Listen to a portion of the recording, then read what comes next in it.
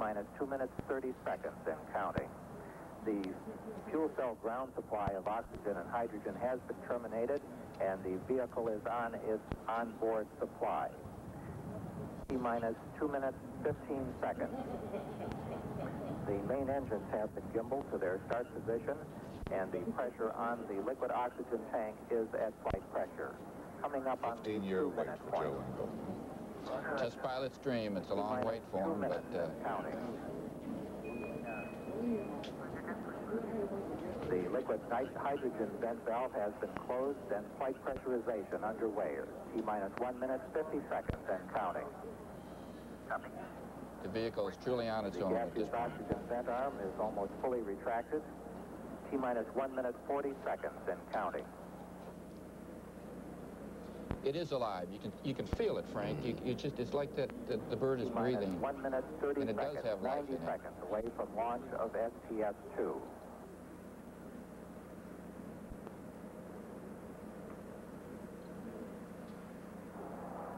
They never do get routine. 1 minute, 15 seconds and counting. The liquid hydrogen tank is at flight pressure. We're only a minute or so away now. Coming up on the 1 minute point in our countdown. Everything going smoothly.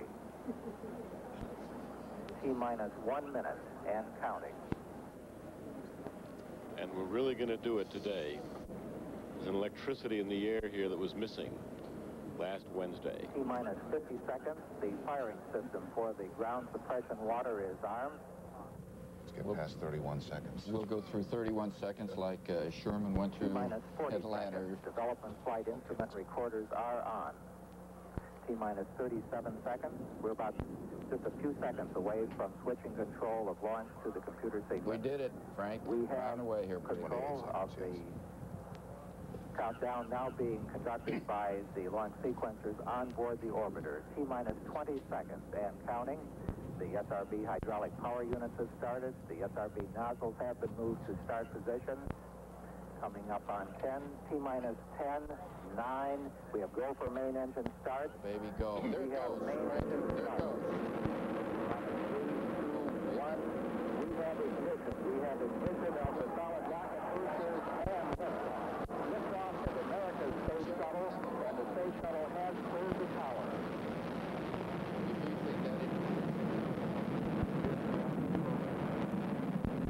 That's great.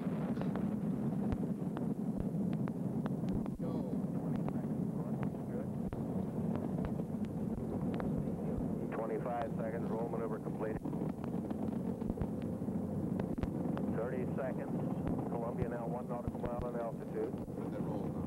35 seconds. Status check mission control by Flight Director Neil Hutchinson. Going to go at 40 seconds. Columbia, Houston, you're going 40.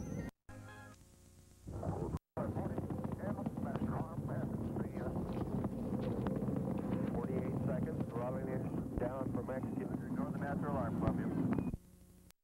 Coming up on trade of maximum aerodynamic pressure on the vehicle. We should see him pitching over now as they Mark 1 minute. Columbia now 5 nautical miles in altitude, 3 nautical miles downrange. Velocity now reading 2,300 feet per second. In another minute, the 1 minute, separation of 8 the seconds SRBs. pass through max Q. Columbia still looking good. Throttling engines back to 100%.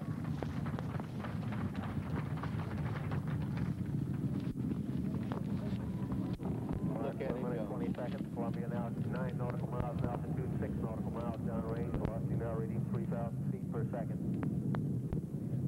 Nice shot. Mark 1 minute, 35 seconds. Columbia now 14 nautical miles in altitude, 10 nautical miles downrange. Houston, you can expect an EVAP DNW.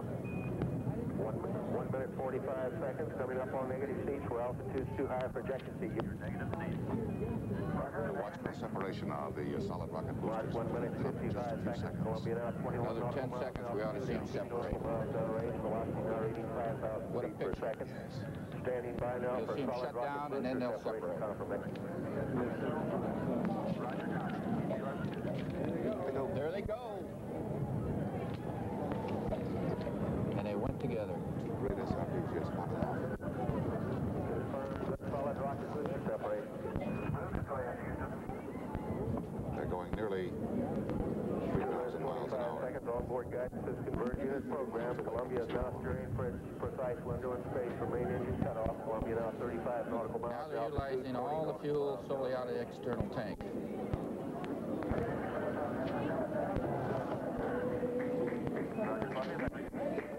There's the trail there, but we can still see it. Columbia now has This is still a live landing shot. capability at Rotor Naval Air Station, Spain.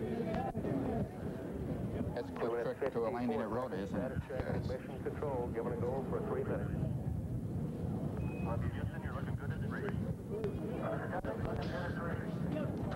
That's the voice of Joe Engle. Mark 3 minutes 8 seconds. Columbia now 46 nautical miles in altitude, 66 nautical miles downrange. Columbia's 3 main engines continue to run smoothly. Engle and truly really moving out now.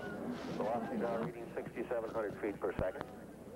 Get past the 4-minute mark is an important point, too. 4 minutes is when they no longer have to abort back here in case they shut down. Then they're on their way. Mark 3 minutes 30 seconds. Columbia now 52 nautical miles in altitude, 85 nautical miles downrange. Velocity now reading 7,000 feet per second. Return status check in the mission control by Flight Director Neil Hutchinson. Engle and Truly given a go to continue. How's that for a birthday present for Dick Truly? Yes, that's great. Coming up on 4 minutes into the mission now. Mark 3 minutes 55 seconds. Columbia now 58 nautical miles in altitude, 112 nautical miles downrange. Velocity now reaching 7,900 feet per second. 4 minutes 8 seconds. Standing by for a negative return and pressed ATO call-ups by Capcom Brandenstein. Negative return. All right, here's a playback now of the launch. Moment of ignition. And the liftoff. It doesn't waste any time. Right up through the clouds, and then it emerged again. What a spectacular sight it was here. Return to launch site. There's the roll, see? 4 minutes 35 seconds. Columbia now 60. Columbia just in your first ATO. 20 seconds. 4 minutes 44 seconds. For the first time, Columbia has forward abort to orbit capability on 2 engines by throttling engines up to 107%. That means they can lose one of the 3 engines and still get in orbit by utilizing their fuel through the remaining 2.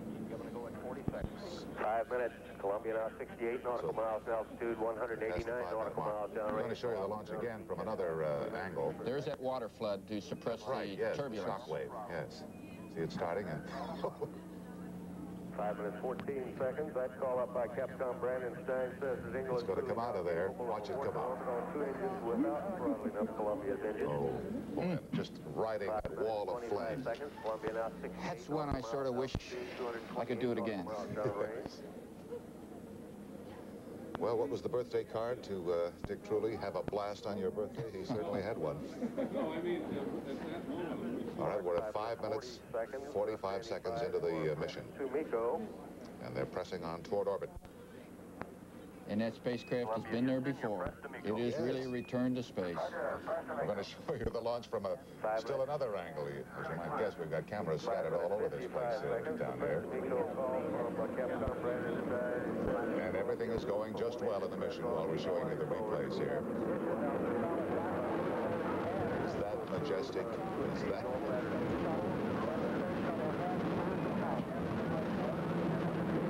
Voice of Joe Engle says everything's looking good on board. Mark 6 minutes 18 seconds after over starting on That's a very good shot, giving you a good idea of just the tremendous thrust and power. We have about 2 more minutes before the main engines shut off, which achieves them a low orbit. Velocity now reading 14,900 feet per second. They're really hauling the mail today. Yes, they're going. The main engines shut down at 8 minutes and 40 seconds into the mission, and we're at 6 minutes and 50 seconds right now. This is animation now. We've no longer had the capability of showing you any live pictures. We'll see them again next Tuesday when they come down. 7 minutes into the mission. 7 minutes 5 seconds.